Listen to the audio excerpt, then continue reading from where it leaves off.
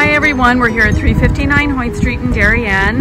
We have a mid-century modern ranch here, great first floor living, almost 1,300 square feet on the main floor and an additional 800 square feet of finished living in the lower level. We're on the market at $745,000. Again, there's 3 bedrooms and 1.5 bathrooms. And now we're gonna go inside for a closer look. So here we are inside. Again, you see the ranch style living all on one level, which gives the ability to have lots of natural light. As you can see, all the windows gives lots of light into the room. This is your spacious living room, which leads into your very spacious dining room, which has the large windows that look out into the backyard. You do have a wall unit air conditioner built in, as you can see, which is fully functional and keeps the living room and the dining room very cool. You do have a working wood-burning fireplace over here that will be great in the winter. And this space actually rolls right into our newly renovated kitchen. So we have quartz countertops and stainless steel appliances. And what I like about this space is it gives you enough space to have an eat-in area. Great for the kids and for morning breakfast. You have 2 windows in the kitchen as well, again, to give you plenty of light. You walk over here and you'll see there's a small powder room, right, that was also updated about 4 years ago. And then over here you have a nice sized pantry, perfect for storing all your cooking goods. As you can see, stainless steel electric oven and stainless steel hood.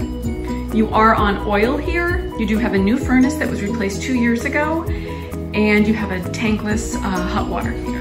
As we head over here, I'm gonna show you the 3 full bedrooms that are on the main floor.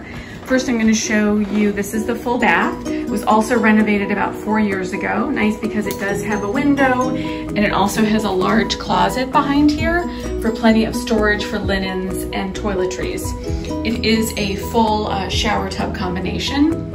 Go back out into the hall here.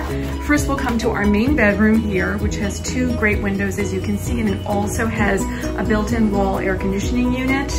This bedroom has 2 large closets, as you can see over there, as well as over here. So plenty of good storage options, and there is hardwood floors throughout the entire first floor. Here we're walking into our second bedroom, which also has 2 windows, as we can see here, and 1 closet for extra storage.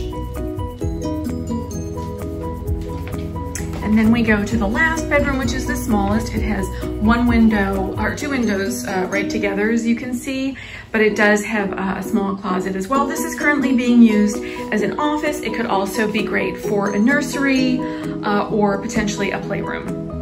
So as we walk down from the kitchen, you go down 4 steps and you open the door and you head right out into the flat backyard, which is great for entertaining. As you can see, they have their grill set up here, nice and flat over here. That's a shed over there for your lawnmower and your gardening tools.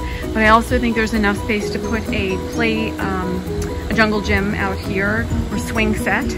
You can see all the stone wall built up here. It's really a gardener's delight back here. They could really make it whatever they wanted to in terms of flower garden, vegetable garden, etc.